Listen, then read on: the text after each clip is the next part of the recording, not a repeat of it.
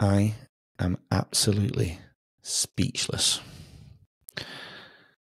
It was the second week of having Mr. Karim Boktor on the podcast. I told you guys last week he was going to hypnotize me. Well, we've just done it tonight. And wow. I was a bit skeptical. No, I wasn't skeptical. I was nervous and scared. I was scared of being vulnerable. I was scared of, I suppose, doing it in front of you guys. But I knew if I've been doing it, if I've been getting guests to be vulnerable, it's probably okay that I do it. I don't go into massive details about stuff because I have to be considerate. And but it was about unlocking fear and approval and things like that. But I'm speechless, man. I came off the call. I still am. We've just had a bit of an after chat, and my brain feels weird. It feels empty. And I think when you see me come out of it at the end, you can really see that I'm like I'm like right now. It's very bizarre. I've never been hypnotized before. And when I was even coming to the end of the conversation, I thought, oh, we're done. We're all good. But as soon as I kind of opened my eyes and came around, and he finishes about me re-entering and coming back in here into the room that I'm sat in here in my house, and I opened my eyes and I just went, boom, blank. Very bizarre. Anyway, I'm going to stop talking and waffling because that's all I did after I got hypnotized and came out of it. So I have to apologize in advance, but it's interesting. It's fascinating. Anyway, for the second week, listen to Karim Boktor. Fascinating. Become a good friend of mine. And I love his journey. Come right back and watch me being hypnotized. Amazing. See you soon. Welcome to Leading Our Own Way. I'm your host, Andrew White, and this is the podcast that unveils captivating narratives of resilience and personal triumph. This podcast is for anyone seeking inspiration and insights on overcoming life's challenges. Follow and subscribe, and then we can lead together forever.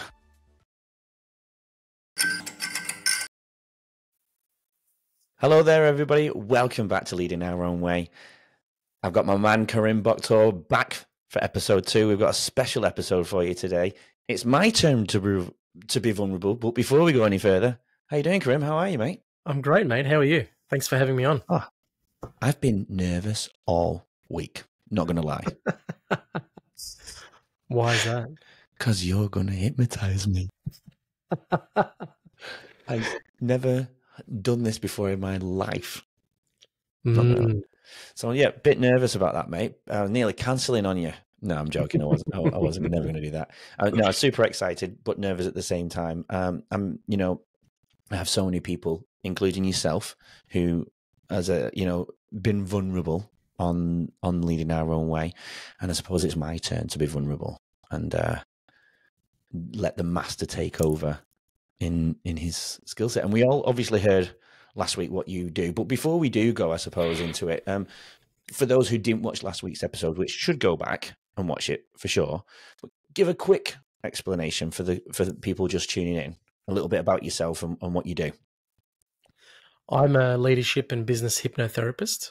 I help people get out of their own way by getting into their subconscious and removing the mental and emotional blockages that are holding them back.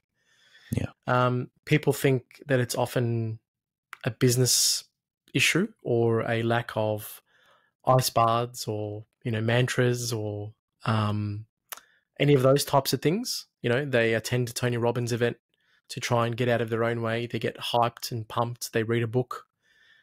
And then a week or two later, everything's back to the way it is. So I help give lasting impressions by rewiring the subconscious. Nice. Yeah, so it's really going deep and unlocking inside, isn't it? Yeah. Releasing the relief valve somewhere hidden in our, I don't know if it's arteries or cells at the cellular level, maybe, I don't know. Yeah. It's fascinating because as we mentioned last week, I'm doing a lot of reading around the brain and the neural pathways. I find it absolutely fascinating. Just a side passion of mine. But you're doing it professionally every day, and I should probably come to some of your events and watch you do it live maybe one day. For sure. Actually, that's a great idea. We've never discussed that. I'd love to do that. You're under pressure now. You have to say yeah because you're on air. You just said get out of your own way. I love that. We're on leading our own way. We should create a podcast. Get out of your own way. Hey, there we go. Just create a new idea. We don't need to add more work to our busy schedule, do we? But we've got a backup if everything else fails. All right. So it's over to you. You're now the host of Leading Our Own Way. I'm going to relinquish some of all the control over to you, it seems. Where do you want me and how do I start? Do I lie down? What do I do? Like you, I was fine. I'm just going to ask you some questions just before we begin. What is the one thing at the moment that's getting in your way? Oh man.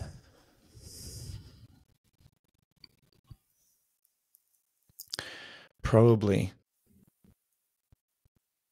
the approval side of things. And probably hurt. Cool. Yeah. Cool. Can you tell me more about approval? Is it like needing approval from others? I think from friends, from peers. I think moving to Australia, I tried to connect, and sometimes I reflect and probably go over connect a little bit. I think we've discussed that before. I've definitely said it to somebody. I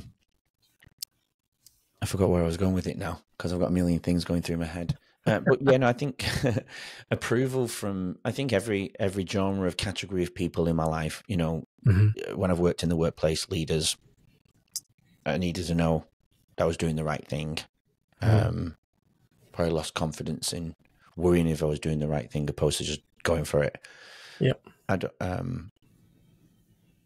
say I wouldn't do that now.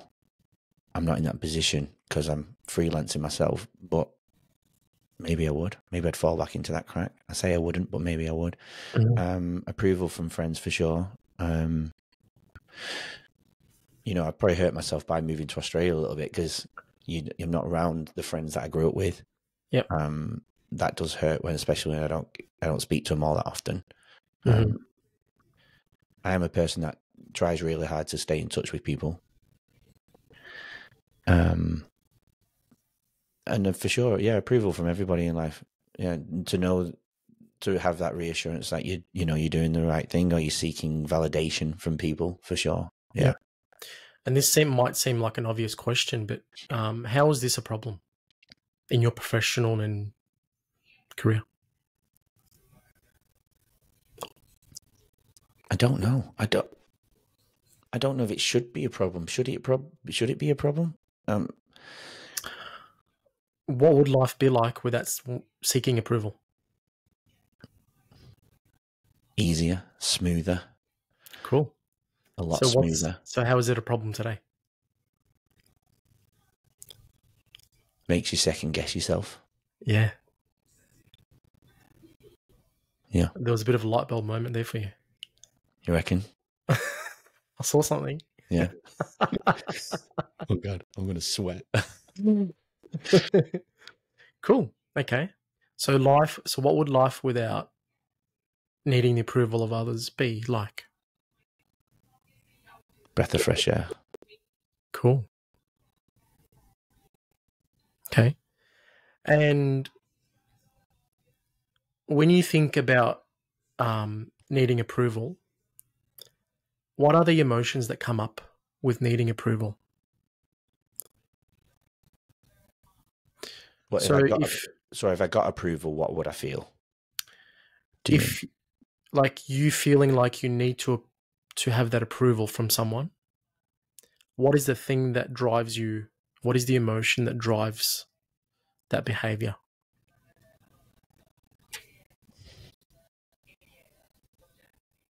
You probably haven't been aware or conscious of it. But as humans, we do things based on our emotions. Mm-hmm. So,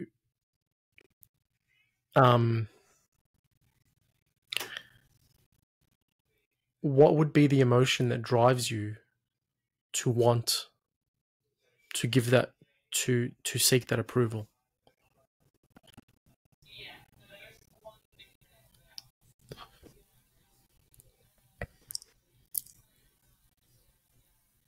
Is it the fear? Could be. Yeah. Good. Yeah. Fear of what? Fear of getting it wrong. Good.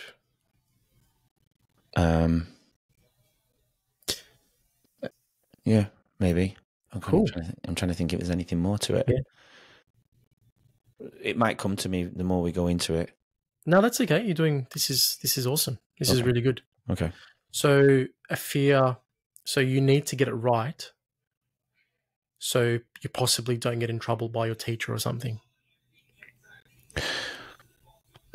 Yes, that was definitely the case a long time ago, even up till many years ago. But since I've kind of gone on my own journey with turning my career, ending the teaching career, going to a casual teacher in order to write the book and to do the podcast. No plugging intended there. But I think that's kind of changed into, I suppose, acknowledgement, trying to get getting acknowledgement and going, you're doing the right thing. I can see that you're doing the right thing for you, if you know what I mean. Yeah. Because what's happening inside for you to seek that acknowledgement? What's happening inside? Is that fear again? Yeah, lack of confidence. Yeah, which is fear. Yeah. Cool. Yeah. So there is this pattern of fear. So as you can see, we're sitting in a room, or you're at work, but your body thinks that you're in fight or flight. Mm-hmm. And it's imagined, right? And there's nothing, it's not your fault. So you're constantly looking for safety, which to you is possibly approval, to let you know that you are safe and that you are okay. But in your subconscious mind, because see what happens is from the age of 0 to 7, and you would know more than me about this, right? So you can school me. But this is the imprint stage. It's a very formative. It's a very important year. They are very important years in a child. This is where they create their map of the world, how they make sense of the world. From 7 to 10. From 7. It's from what I understand, it's from 0 to 7. Oh yeah, sorry. But yeah, it can go all the way up to 14. Right. But these are the most formative years. Mm-hmm. And what happens is that as children, we make sense of the world. So we put all the puzzles together. So a piece of puzzle, because we spent most of our time at school, like primary school or at kinder, this is where a lot of kids make sense of the world there. So if they're constantly getting in trouble by a teacher, they're constantly needing that approval to feel safe. So now they think that the world is not a safe place. And for them to feel safe, they need that approval. And this is then how they're wiring their brain, their subconscious. The association to safety is approval. Yeah. Yeah. And we can be 50 years old, right, and still running that program as that 5 or 7-year-old did. And people don't even know, because it sits in the subconscious. Like there's no amount of books that you can read to get to your subconscious, unless I don't know of any anyway. But there could be a book. Mm-hmm. Talk therapy usually doesn't get to your subconscious. As I was saying before, a Tony Robbins event doesn't get to your subconscious. a leadership course usually doesn't get to your subconscious. So even though we try and get out of our own way by doing all these amazing things, unless you really get into your subconscious, nothing really changes. And you'll see evidence of this today. Because what I will be doing is I'll be asking you, Andrew, thinking of times in the past where you felt fear. You don't have to tell me what they are, but you're just going to know them. You're going to tell me maybe there are like 5 or 6 big moments in your life that you can remember, that as you remember them, there is some fear in those memories. And then after the session, I'm going to go back and ask you, hey, Andrew, do you remember those memories or those events that you that you said that you felt fear? Can you feel fear? Can you feel fear there anymore? And you'll notice that you'll say no. Okay. Right. Mm-hmm. So what that means is there's a book called Your Body Keeps the Score. Have you heard of that book? I think I have, yeah. Yeah. And what it really basically says is that every event in your life, whether positive or negative, your body keeps it stored. So in the cases of you feeling fear as an emotion, this holds energy in your body. So when it's no longer there, it's a huge weight lifted on your nervous system, your body, just in general. And since that your past is without fear, your outlook into your future is likely without fear. Like the sound of that.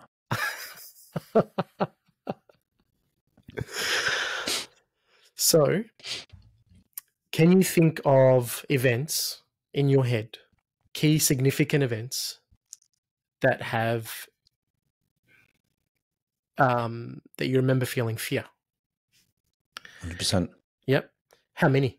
Just so I can come back and say, hey, do you remember you feeling 5 of them or whatever it is, 3, 2? Just because you may come back and you may forget. That's all. Yeah. No. And I can do ones as an adult as well, right? Yeah, all of them. Yeah. Which ones are the most significant? Yeah. Join us tomorrow to hear more from today's incredible guests and learn valuable insights to help you lead your own way. Don't forget to subscribe. We'll see you then.